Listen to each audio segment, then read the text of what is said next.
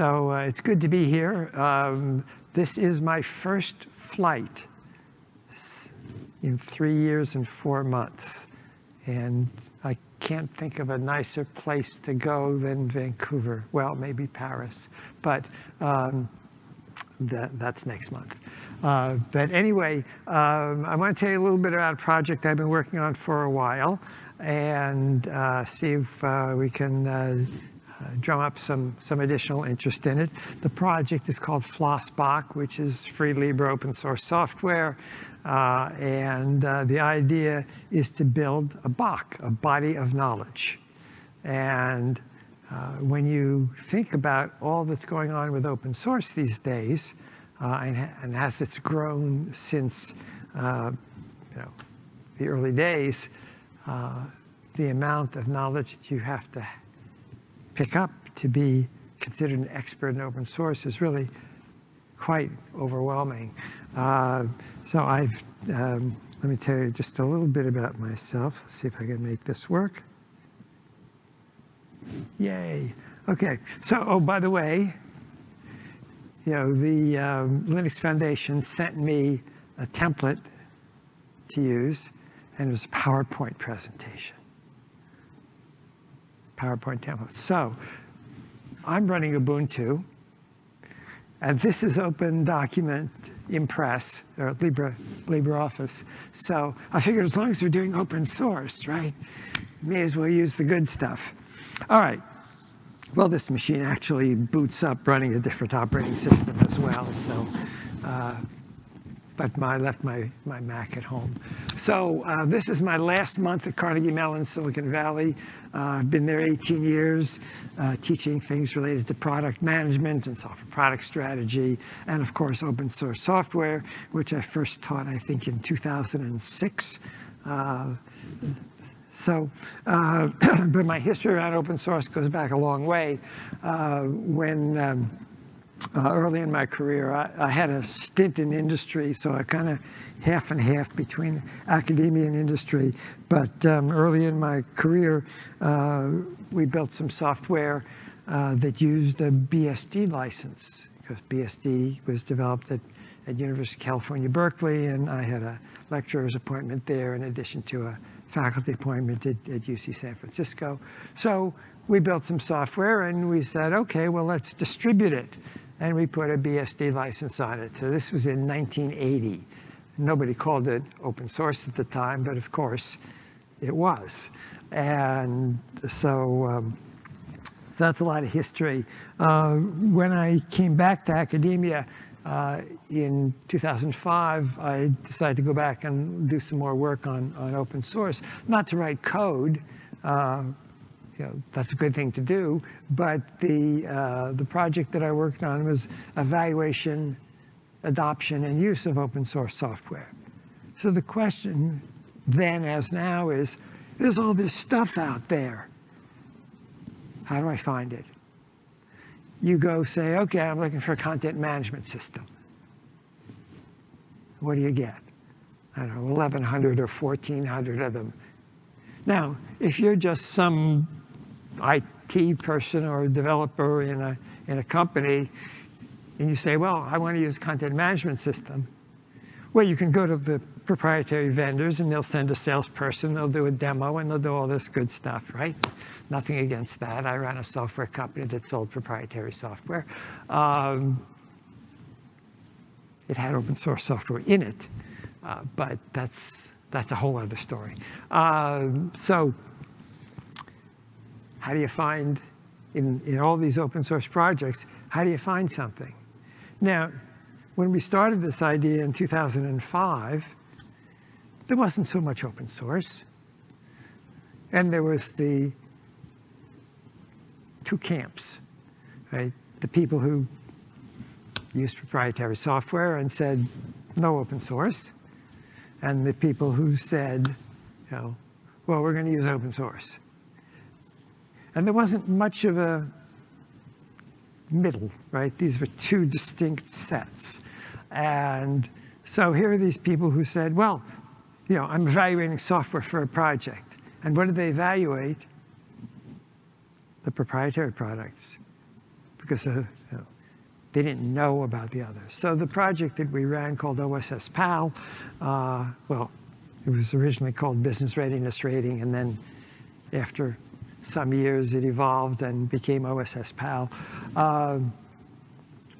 The idea was to help you find open source software that was, quote, business ready. In other words, it works, it's maintained, it's documented, there's a community, all the kinds of things that people expect to get when they use a piece of software. And one of the things that was an important observation in that space was that there's nobody to sell it to you. And there weren't a whole lot of commercial open source businesses at the time. Right? So you had to go out and do your own evaluation.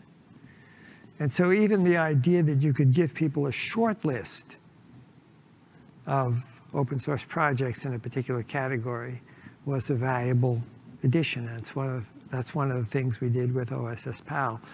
Now, the idea of getting people to evaluate proprietary and open source software side by side, that was a different issue, and one that has partly come to pass. It's not all there yet, but it's come, part of the way. So that's what OSS PAL was all about. And then I was on the board of the OSI for a few years. All right, so this brings us to FLOSSbok. And really the idea of FLOSSbok is pretty simple, right? A body of knowledge. What do you have to know about this space? And we'll talk about some of the topics as we go.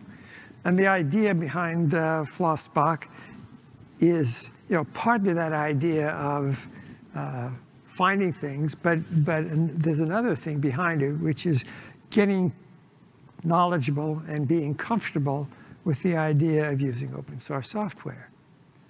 Now today, it's a whole lot easier because there are a lot of commercial open source businesses, and there are a lot of businesses that have derived from community open source projects.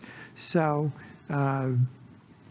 most of the time you can get support for the most widely used projects. But in order to bring open source software into your organization and use it properly, you need to know a lot of things. It's not just how to write code and do pull requests and be a maintainer on a project and all these kinds of essential things, but you have to know something about licensing. You have to know a whole bunch of other topics. In the past couple of years, we've seen a huge growth in interests like cybersecurity that you certainly have to be aware of. There's all the work that's been done around SPDX and software bill of materials and open chain. There are all those issues.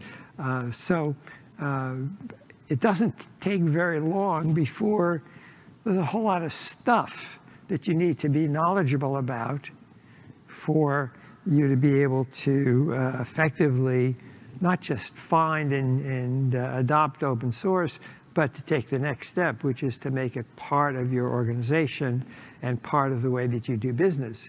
If you're a company, the idea that you're comfortable with using it internally and with contributing, well, up as you go, first of all, putting it in products that you ship to customers, or even products that you host in the cloud, having open source software in them, and then the idea of contributing to open source, or as many companies have started to do, is to have your own GitHub repositories. And if you've heard any of the talks from Comcast, they were quite aggressive in terms of taking software that they were building inside their company and making it available. And Nietzsche Ruff, whom some of you may know, who started that effort, gave a talk about how it took them 10 years to get there.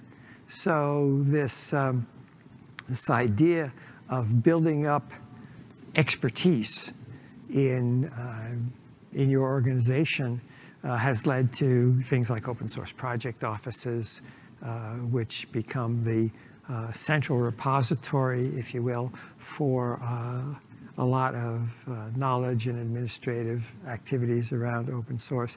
You know, who's using which version? I've got a big company with a bunch of different divisions, and I've got people here and there using open source software. Well, you know, who's using which version on which platform, and it's contained in which product? All those kinds of questions come up. Okay, all the questions about whether people who work for the company can contribute to open source projects outside of the ones that their company is working on.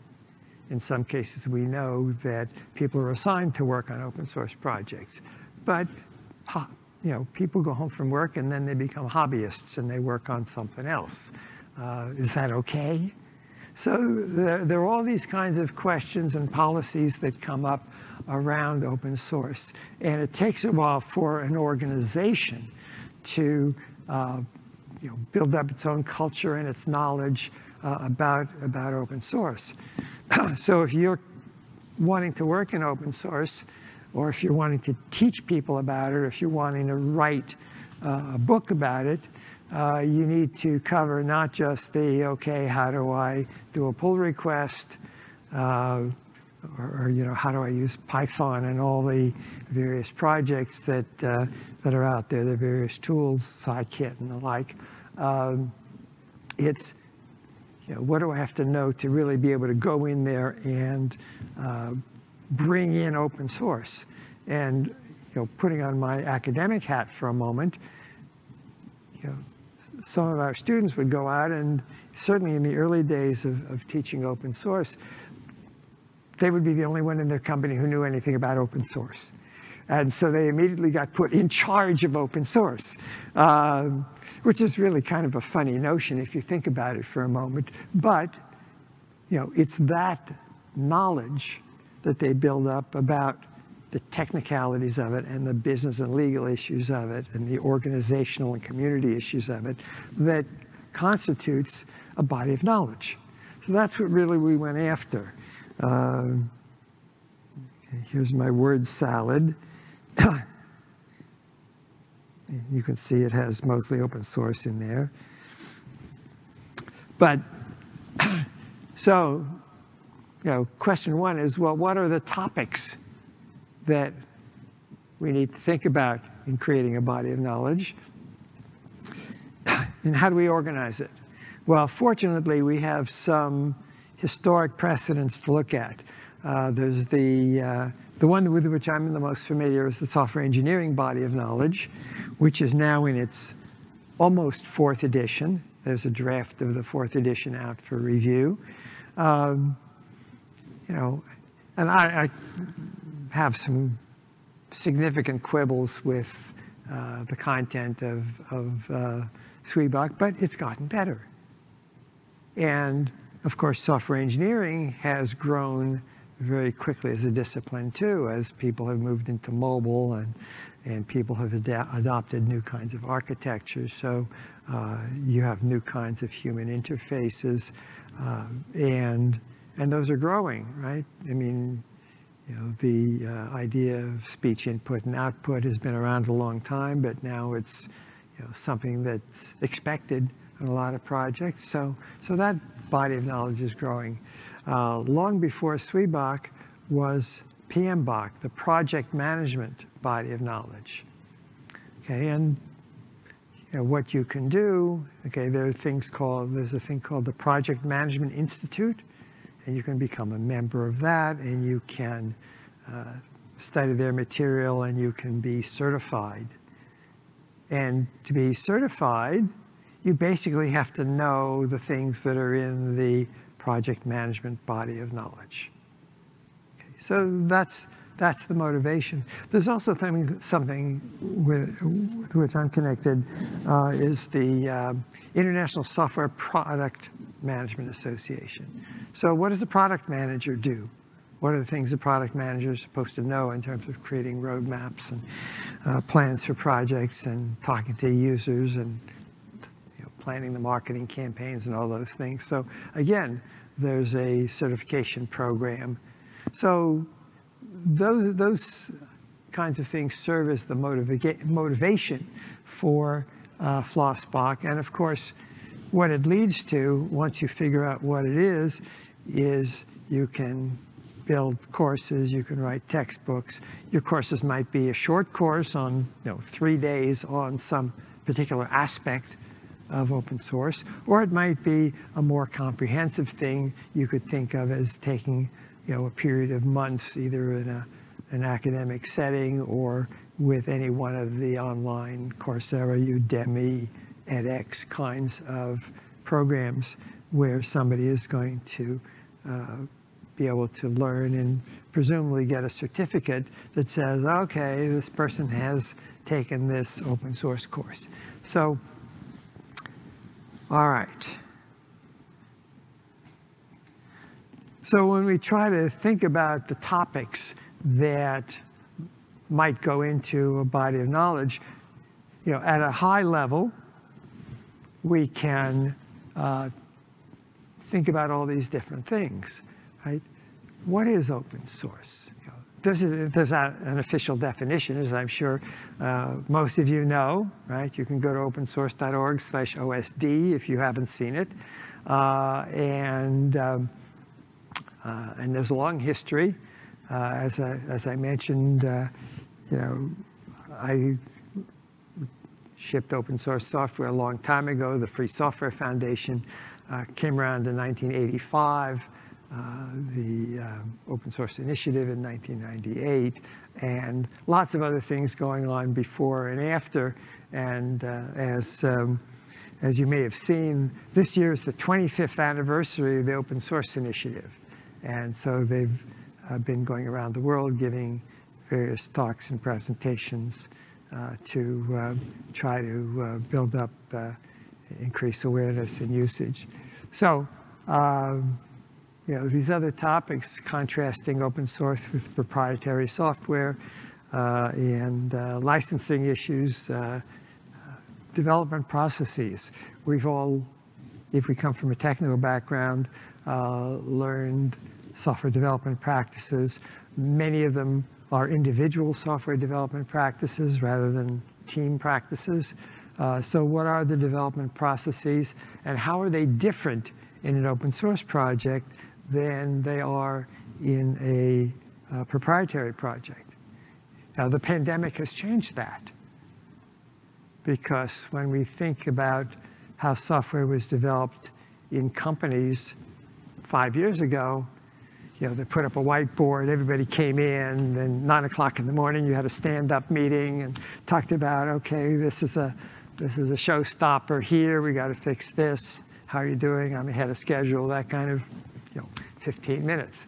Okay, what happened? Everybody scattered, right? So 5 years ago, we thought, okay, having a stand-up meeting, everybody there was the thing to do.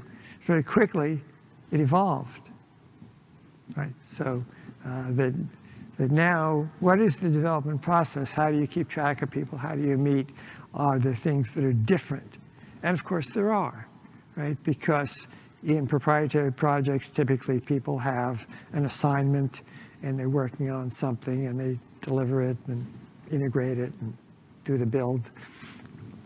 In an open source project, many of the contributors aren't core maintainers of the project, right? So they write some code, they do a pull request, then somebody reviews it and says, nah, this can't go in, or you got to make this change, right? So a whole bunch of changes come about as a result of the process of open source. And another thing that we always know about open source projects is, and how it differs from proprietary, kind of when you all work for the same company, you see each other every day, you meet at the, you used to meet at the coffee stand. But there's this idea of a certain degree of camaraderie. Okay, we're all working for this, we're going to make our stock valuable, we're going to get our bonus. Well, that implied a set of shared goals, But on open source projects, you don't necessarily have that.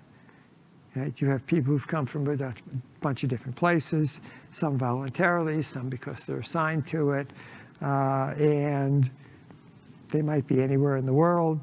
So that affects processes, because there's a lot of culture involved in development processes, even though we like to think that there isn't.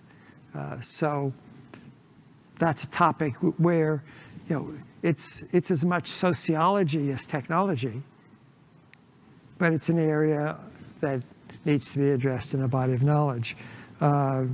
So commercial uses, there are a lot of different ways that organizations are able to make money from their project. Some of the early ones, of course, included training. But I remember going to a conference, and the way they made money was they sold the T-shirts and the mugs. Fine, I'll pay $10 for the mug. That's at least one way of contributing. And there are, of course, other things like Patreon and ways to contribute. But there are a lot of other differences between commercial tools and community tools and foundation-based tools. And then there are the ones that are dual, right? So you have Drupal, it's a community project with thousands of contributors of modules and themes and so on.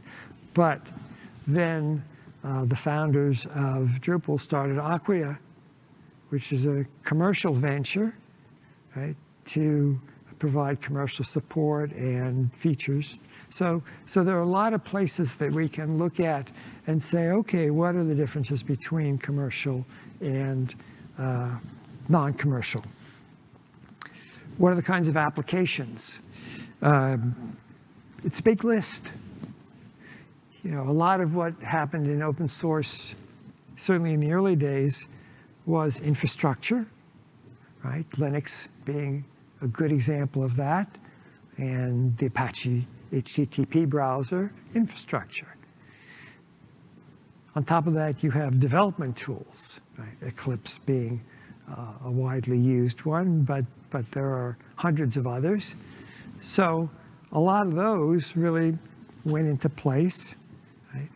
But there are applications that build on that infrastructure.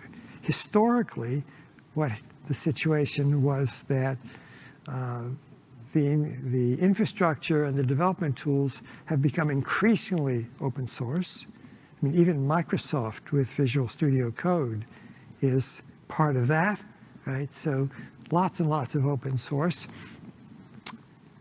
The applications have tended not to be.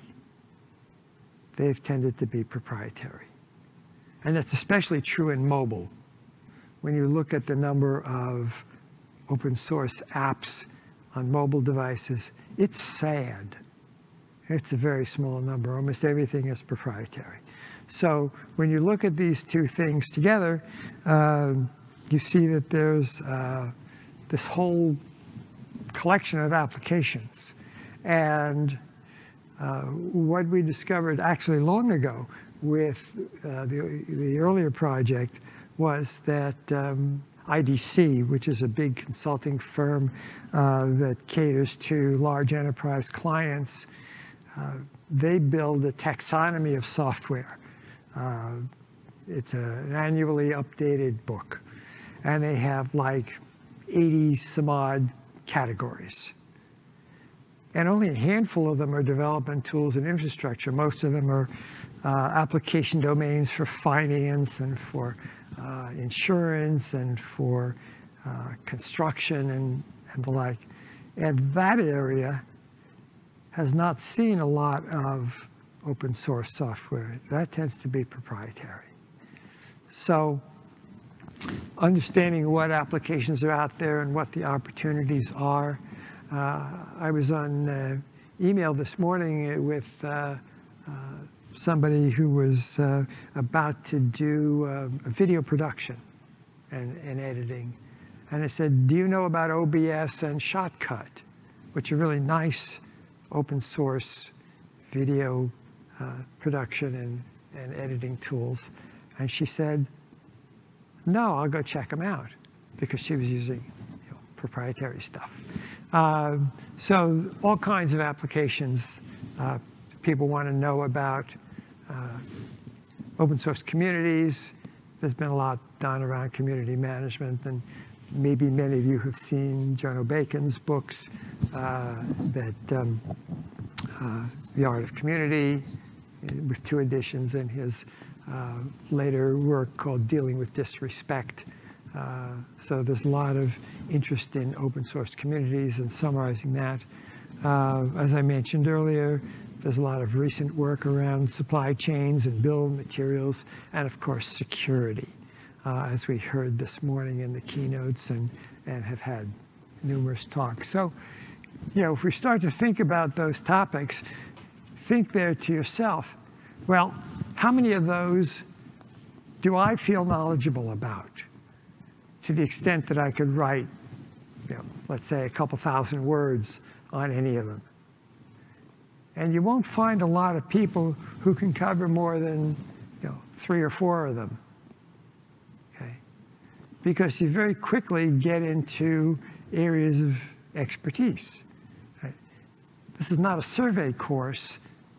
It's a bunch of in-depth courses that would come together. So, you know, getting somebody who's really knowledgeable about supply chains and bill of materials, that's probably somebody who's been involved with OpenChain or SPDX or any of the other related projects, because they kind of know the next level, whereas a lot of the rest of us who don't work in that space can kind of give you the 30-second overview, and then, you know, that's it.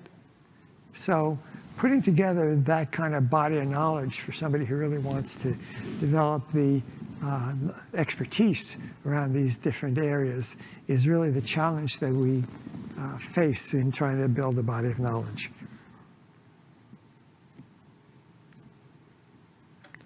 So we tried creating FLOSSbok, and, you know, we got started, but one of the problems that we have is student labor. Now, nothing against students, I was once one, but at the same time, they come and they go, and while they're there, they're taking other classes, and they're looking for a job, and they're socializing, and looking for internships, and so there aren't a whole lot of hours in the day that they have to participate in any project. Even if you pay them as a research assistant, you know, it's 10 hours a week maybe. And of course, they don't have the knowledge themselves. So that presented a challenge. So what occurred to me is that, you know, we really need to run this like an open source project and try to get contributors and try to hear from experienced professionals to get them to join in. So one of my main reasons for being here, apart from my love of Vancouver, is the effort to build a core team of people who want to see this idea through, and to either take ownership of some particular category, you know, or to be a willing contributor to a category with somebody else leading it. But building this core team would involve, I think, contributors in all these different chapters and sections. And we could do it on GitHub, of course. The first version of it was not done on GitHub. Well, it's there, but it's kind of not there. But now, if you have the basic layout and the organization, now people could implement a scheme that works similarly to any other project, which is a core team. Maintainers, contributors can submit a pull request. Here's my update to the document. It can be reviewed, put into the main body of the document, and so on. So that's the vision that exists. And as I mentioned, we had, in the first version, really very limited content on it touched on half a dozen of the areas that I mentioned. But again, I don't think that they went into much depth. So they were really not all that satisfactory in terms of taking things away that you could use for putting together the whole body of knowledge. So I think of the current effort as a reboot. Okay. So we sort of know what we want to do. We've kind of laid out the space and the goals and the audience, the target market. Right. It's the same thing for any other product that you go out to build. What's the pain point? The pain point is trying to learn about all the different areas of open source. What's the target market? We already talked about that. And then creating a product vision and creating a roadmap. It's just like building any other product. So part of it is getting the word out. So that's what this is intended to start. We're looking for sponsorship and financial support. Of course, that makes it possible to pay people to work on this, even in a limited way, and create a schedule and a roadmap and try to get something out this year. It's a little bit ambitious, but if you focus on a couple of the areas, then you can use those to build toward longer. And of course, the key question is, can you help? So this finds me. It's easy. Tony.wasserman@gmail is one of my many, many email addresses. I've had email since 1974. So I have a Hotmail address and an AOL address and all of these other legacy kinds of things. But I think this one probably works as well as any. And that'll find me. One of the things that I started doing 20 or so years ago, maybe even more, is I always end my presentations with a photo that I've taken. And it seems like the Vancouver skyline is a good way to end. This is a picture I took, I don't know, 5 years ago maybe. So there are more high rises now than there were then. But they didn't leave much room on for a beach. Right? It's high rises to the edge. In San Francisco, we don't have that. We have the piers, and you can walk all out the piers and all along the waterfront and the Embarcadero, and the high rises are back a couple of blocks. All right, so let me stop there, and thank you for coming, and thank you for your attention. We have time for some questions, if there are any. Thank you. Yeah. All right. So I'm going to be around today. I have to go back tonight for family reasons. But if you are interested, you know how to find me, and you can catch me. I'm going to go to the OSPO reception at 6 o'clock, so I'll be around. Okay? Thanks, all.